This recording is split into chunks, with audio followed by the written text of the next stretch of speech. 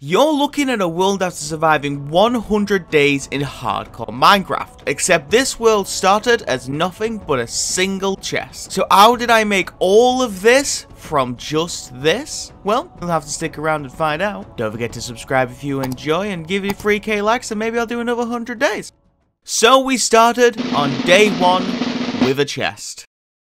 I don't really know what I expected. Except this is no ordinary chest. This chest is called an infinite chest. An infinite chest is a chest that you take all the items off, and after a couple of seconds, it will respawn with a new chest, complete with new items. This chest can range from anything from a village chest, to desert temple chest, to even going all the way to an end city chest. So the possibilities for me to get stuff here are insanely good. And so I spent the start of this day breaking the chest, hoping to get some saplings. I'm gonna need a lot of wood to survive 100 days, and well, I mean, you know, saplings equals infinite tree. I don't feel like I need to explain that one. And whilst I was breaking the chest, I learned of a little gimmick that this map has. Basically, there are events. These events can help me by making the chest better or shorten the length it takes for a chest to respawn. All these chests can make my life a living hell by, well, spawning the undead. From what I can tell, these events are completely random when they happen, and it doesn't say whether it can be a good or bad start. And so I really need to get a lot of good gear as quick as possible. By the time the night was come, I had obtained 4 spruce saplings and enough string for a bed, and so I was able to sleep away the first night. I started extending the platform on day 2. I was using any kind of wood I've got, so just, you know, ignore the gross mismatch of the floor. And then it was a fight for survival. Not only did an end invasion happen, causing a wither skeleton, shulker, and endermite to attack me, shortly afterwards a nether attack happened, meaning a blaze, a wither skeleton, the whole thing was just trying to stop me from getting far in this world. It was also this day that a good trader spawned. Now, this happens occasionally where a good trader will spawn, and if you have enough emeralds, it gives you some really good trades. Whether that be get yourself some diamonds or some netherite scraps, the possibilities here were quite good. I was able to get some emeralds, and I was about to do my first couple of trades, and the trader left before I could.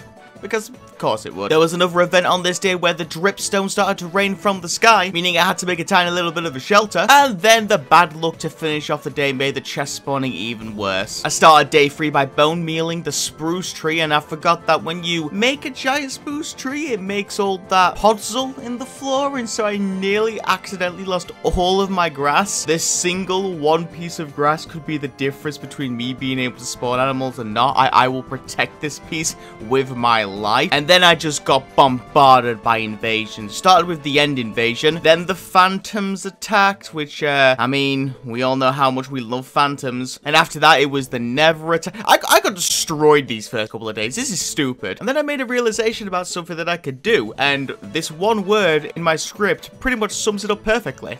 Slabs. Yeah, I just started making some slabs to extend the island even more. The good trader returned back on day 4, and I actually decided to go against trading. Now, I could have technically bought like a mushroom and stuff, but at this point, I wasn't really struggling for food, so I decided to hold off and save my emeralds for later. I'd also like to point out that during the time that I was breaking the chest, I got a little bit of armor. The main thing was some golden boots. And so when an event happened that caused the piglings to spawn, well, they weren't gonna touch me. Well, not at the moment at least. I also used the events in my favor, so during the time that the nether attacks have been happening, pigmen have been spawning, and so when a pillager attacks and they shoot me and I kind of put a pigman in the middle of it, you get to watch the pigmen kill the pillagers and I don't even have to do anything. I was loving life on this island. And then the pillagers attacked again and again. Really, 3 times in one day? And I also got my first 10 dirt blocks, which I didn't even realize could happen in a chest, but I wasn't really going to complain by the extra dirt. Also, villagers started spawning. Trust me, they'll come in droves, you'll see. On day 5, the villagers were actually going to be quite useful here, because not only do the villagers spawn, but iron golems spawn as well. And so when phantoms attacked, I sit next to my iron golem brothers and just let them kill the phantoms. I also broke a chest and got a looting 2 diamond sword, which is going to be so useful in the long run. Even got myself a nice little bit of dirt. And then, well, the villagers they were kind of in the way all the time, every time. And so I made a nice little area for them to be trapped in for an eternity. Now, I know people may complain about the living conditions of the villagers, but trust me, it's either that or they're just everywhere, and I'd rather have it like that. It was on day 7 where I got enough obsidian from the chest to go to the nether. I was interested to know whether it'd be a normal nether or whether or not it'd be something special, but it's just a normal nether. But it gave me a chance to make some plans. Now, I want a lot of dirt, you know, for farming, for tree growing, just to make a nice dirt platform. And at this point in time, I was rocking probably about 50 dirt in this entire world, and even that might be an exaggeration. However, the most astute Minecraft members will know that if you get some gravel, combine it with some dirt to make some coarse dirt, and then hoe it, you get normal dirt. And the best part is that that turns 2 dirt into 4 dirt. And so going into the nether, I was looking for some gravel. And on day 8, I broke my 3rd shovel, digging up all of the gravel. It was time for me to head back and start the process of getting an infinite supply of dirt. Also, it's kind of funny that I just don't have to deal with mobs at the moment. I love me some iron golems, this is great. On day 9, I started making a dirt platform. On day 10, after using all of the gravel, I made a pretty big dirt platform, but incredibly, I accidentally made it too big. But at least on day 11, I was able to start some farms up. I'm sort of speedrunning these couple of days because honestly, not a lot happened. I headed back into the nether on day 12. I wanted to find a bastion because there was a certain little music disc I was interested in. After searching around on day 13, I found myself a bastion. Now listen, I've dealt with bastions plenty of times, so I wasn't really concerned about dying. I mean, come on, it's bastions. How many times have I dealt with this before? I've never died in a bastion. Okay, no, cut it out. So, let's first talk about how a brute did some damage and I somehow was able to escape without dying. It's a good start. And then I have what's called the piglin shield issue, which, well, I'll just show you the footage and let you just decide how in the world I made it out of this one.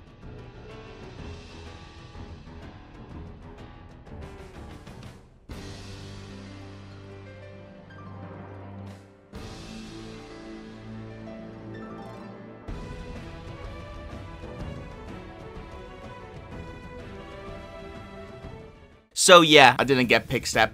At least I was able to return home on day 14 and take a quick nap. The next job on day 15 was for me to make a cobblestone generator. This has got to be the ugliest cobblestone generator you have ever seen. Also, when the pillagers attacked, it freaked out the villagers, which I thought was kind of funny. I needed more dirt on day 16, so I went to get some more gravel. And after digging around on day 17 to get some gravel, I did have a little scare in the lava. But, you know, it was only a one-off scare. I mean, that wasn't gonna... Day 18, I expanded the dirt island some more with the dirt and the gravel, and I mean, we all know how this process works at this point. And by day 19, once I had that all completed, I somehow still did not have enough dirt to finish the island. I did start hoeing it down though, and I was just like, you know what, I'm just gonna be lazy. Well, first of all, on day 20, let's talk about how an invisible phantom attack happened. So a weird thing about this map is that for whatever reason, when the mobs spawn in, they'll somewhat spawning in locations that they're not supposed to, I think. And that's why some of the mobs will just be kind of invisible at times. I found the only way to fix it was to relog and then hope for the best, and that worked most of the time. Once I finished that issue, I finished hoeing the dirt, and there was still a tiny little bit of hole. Now I could have easily just got enough dirt to fill that hole, or I can be super lazy and just make it into a nice little lake. I'll blame it on aesthetic reasons, you know, gotta make the dirt island look pretty, but yeah, I just couldn't be asked to get like 20 more dirt. I even made a nice little sugarcane farm around it. I mean, I don't know if you can call it a sugarcane farm, but you know, sugarcane's down. Looks nice. Let me give you a bit of an insight to me and my script making, because on day 21 I have written down mine cobble, and then on day 22, I've written the word same. I go very in depth during my commentaries of these videos. However, on day 23, I did actually get a little bit to work. So I had an idea to make a nice little base. I really need to improve the building skills of my my Minecraft skill set. I mean, I know I can survive the 100 days, and I know I can fight people off for the most part, but when it comes to building in Minecraft, that's just not... It's just not something that I could do, and so I needed to get moving on this house, and I wanted to do it as soon as possible and take my time with it. Once I completed the platform on day 24, I started to work on cutting down some trees. There were some piglins in some trees as well. Thought I'd add that to the video. I realized I had a lot of acacia trees on day 25, and so when I started cutting them down, I made the decision to make an orange acacia house. I already know there's people watching this video who already hate this idea, but bear with me. I made a base frame on the same day, and I was still working on that on day 26. I want to just quickly speed up and show you how long it took me to get these stairs correctly placed, because Well, this was a little bit embarrassing if you ask me. Also, you know how I get all the villagers into that little shack? Well, it turns out more villagers spawned and now they were just getting in the bloody way. I mean, seriously, look, this is an infestation. Why is there so many villagers here? This is stupid. Once I managed to get them out the way, I spent 27, 28, 29, and 30 basically cutting down acacia trees and building the house. And ladies and gentlemen, boys and girls, those who prefer not to say, let me introduce you. This house sucks. This is a terrible, terrible house. Oh my god, it looks so bad. I really tried this time. I really tried. I don't even use this house. I pretty much just put a single bed in this house and that's it. This was, I don't know, man. I cannot build. I don't know what it is. This is embarrassing. Well, at least with that out of the way, I can start doing stuff that, you know, I'm pretty decent at. And so I started making a platform for traders. I did have to pause for a little bit because, you know, dripstone rain, and it was on day 32 where I started collecting some wood and I made a bunch of fletching tables. Now, I didn't realize when you pop down fletching tables, those villagers that were available to get to them charged over to them, but you know, and then just by making all the sticks I could, I got as many stick trades as I could for the time being. I went back to tree cutting on day 33 where this tree tried to fight me, I swear to God. I was cutting down the most overgrown acacia tree you'll ever see. And, like, the tree just didn't want to go down. It was hiding blocks. It was spawning in new trees every single time I was cutting them down. This was ridiculous. This was insane. On day 34, with more dripstone rain, I realized that the villagers that I was trading with were slowly being killed by the dripstone. And so I knew I had to quickly stop and make a roof for the village traders, because if not, within 2 or 3 dripstones, they were all going to be dead anyway. On day 35, another little bit of an insight. So whilst I'm playing 100 days in Minecraft, I'm normally watching something in the background. In this case, I was watching a old Minecraft Let's Play, and so when a creeper started sizzling, I kind of got spooked. Destroy my thing. Oh, another one! God. At least they sound nice now. And then when I wasn't paying attention, I nearly died to an endermite. Imagine playing Minecraft for 35 days and having to restart because of an endermite. I finished the day by doing some more trades, really just getting some emeralds. There were some pigs spawning on day 36, which was an excellent start to the day. I bought and made myself some full diamond armor. I also tried to buy some netherite scraps, but it turns out the good traders, when they spawn, will only let you buy 2 netherite scraps per trader, which means if I want to get 6 pieces of netherite, which is 1 for all of my armor and 1 for my sword and pickaxe, that is going to require me to have 12 good traders and have the emeralds ready to trade with them. After figuring that all out, I made a nice little pig pen. I mean, to be honest with you, I'm really not gonna need the animals because of how much bread I always get, but you know, it's good to just have an animal pen there just in case. I still decided to make a carrot farm on day 37. If I am going to put some pigs in a pen, I may as well at some point try and breed them a lot. Also, as part of the Nether invasion, as I've mentioned, a blaze will spawn. And since half this world is made of wood, well, a fire is going to happen. I just didn't expect it to be the giant acacia trees that have been my wood source the entire time. That was, well, that was kind of daunting to see over there. And on that note, it was time for me to return back into the Nether, where first things first, there was just 2 more good traders in here, so I was able to get 4 more scraps.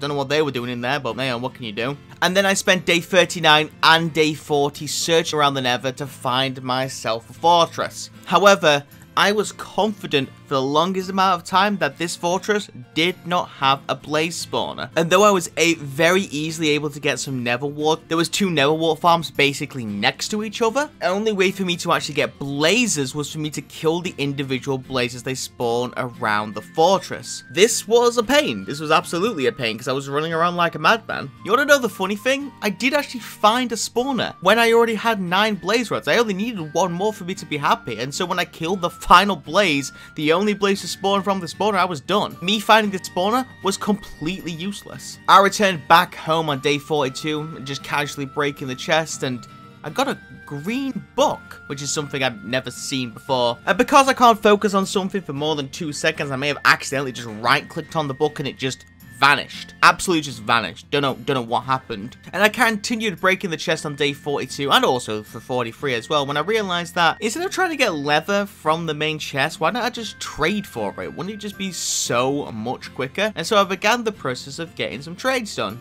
Also, this piglin took a fat L. That was hilarious. On day 44 and 45, I was doing the necessary trades, whether it was doing it with Fletcher's or doing it with the librarian that I'd now spawned in. And by day 46, well, first things first, I got another good trader to get me 2 more pieces of ancient debris. I completed our level 30 enchanter. And by day 47, after finding some lapis, I did my first enchant, my first level 30 enchant, and come on, really? At least some sheeps and cows spawned on the plains, which I don't really need leather or wool anymore, but hey, at least some cows and sheep spawned. I also got myself my first cat. I was hoping one of many, but yeah, unfortunately that didn't work out after well, you'll see. And also there was a wither skeleton trapped in a tree. Yeah, not really much to say there. I then started grinding some cobble on day 48 because I had a plan. Well, 2 plans. Basically, I needed to make a platform for a future wither when I inevitably find that. And I also wanted to make a sort of contraption for storage, which I didn't realize how complicated this was going to be. Basically, the idea was that I wanted to put something underneath the chest that when it falls, it will fall into a hopper system that would just automatically put all of the items in the chest below. I did actually get it like set up quite nicely, and so I started breaking all of the chests around the main chest. The problem was with how cluttered everything was, I was kind of scared that everything was going to despawn. And so though I began breaking everything on 51, I had to try and fix the mess that I made on 52 by making sure stuff didn't despawn. And then I thought I had the problem fixed on day 43, and spoilers, I didn't. Though I managed to fix it on day 54, and the full contraption was working. And so now if I just break the chest a bunch, I can show exactly how this works. By day 56, don't ask me what happened on day 55, I had this contraption working. Basically, you would break the infinite chest, water would push it all the way to the hopper, and then the hopper would filter it down into these chests. Now, little did I know, because of how many wooden axes and wooden pickaxes and everything on there, this chest was so incredibly cluttered that I actually had to clean it out a little bit, because if not, I was running out of space, would you believe? And after finish cleaning it out on day 57, let's give another update to the island, because it's been a while since I've done one. Now with the house and the fully automated storage system, we had the villagers and the... What the hell am I doing? I actually took a mini break after day 57, and so when I joined the world back on day 58, the first thing that happened was a phantom attack. I'd like to give another thank you to these golems who, may I point out, when they spawn in, keep regeneration for like a very long time. These golems are just a godsend to this world. And then on day 59 and day 60, I went back to trading with the villagers. The idea was that I wanted to get myself enough emeralds for when the good traders will spawn in, and then that way, as soon as they spawn in, I can buy the 2 netherite scraps and then move on and do something else. One spawned in on day 61, so I got 2 more netherite scraps, and then I started to cut down the chest when another trader spawned in. There's 2 more netherite scraps for your truly. And then on day 62, whilst I was cutting down the chests more because I was hoping to get some gold from the chests, I got another chest book, which just didn't work, and I even looked into this one, and I wasn't sure why. And then when I got another chest book, I decided, let me not do anything with this book. Let me find out what in the world is going on with it. And so luckily the map download, which I'll put in the description for those who care, actually has a tutorial on how these books work. And so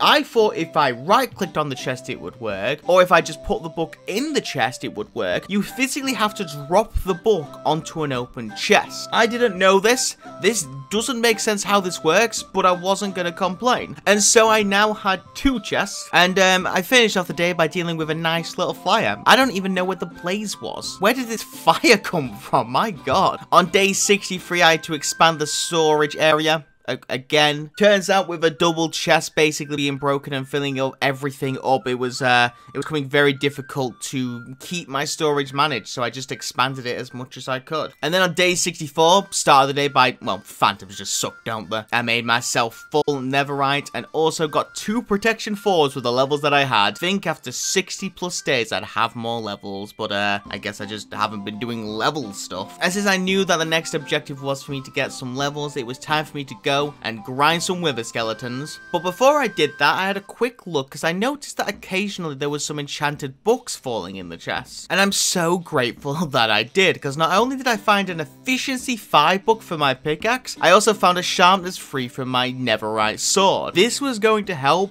more than you could imagine. I then spent the next 4 days, starting on day 66 all the way until day 70, getting myself 3 wither skulls. I mean, we all know how this process goes at this point, I'm not gonna linger. Look at the amount of iron golems in the nether.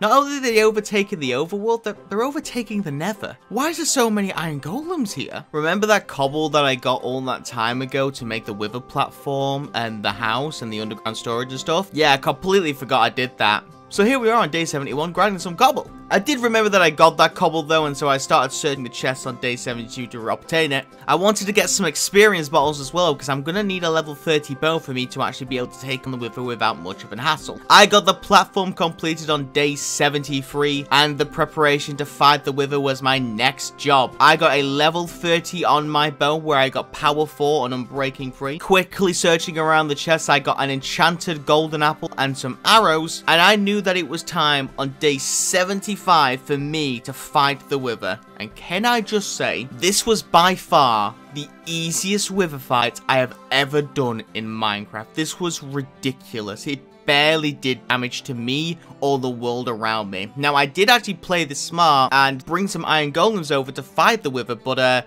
this is the fight sped up. This fight took no time at all. I don't understand why it was so quick, but yeah, I killed a wither. And then on day 76, I don't really exactly remember what I was doing, but I noticed something in the sky.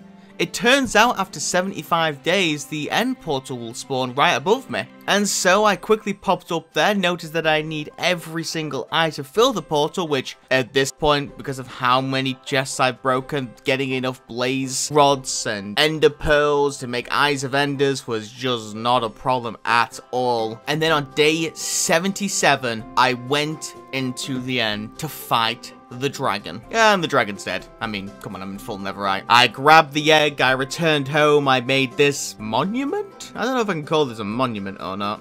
And the next job was for me to head back into the end to find myself an end city. And so on day 78, it was time for me to go into the far ends of the end. And why did I just jump back into the main portal? I searched around the end for the next 6 days, and it was day 84 where I found myself the end city. Though I do hate shulkers in most cases, them being able to hit me and levitate me up actually made my job quite easy here, and I had my elytra in no time at all.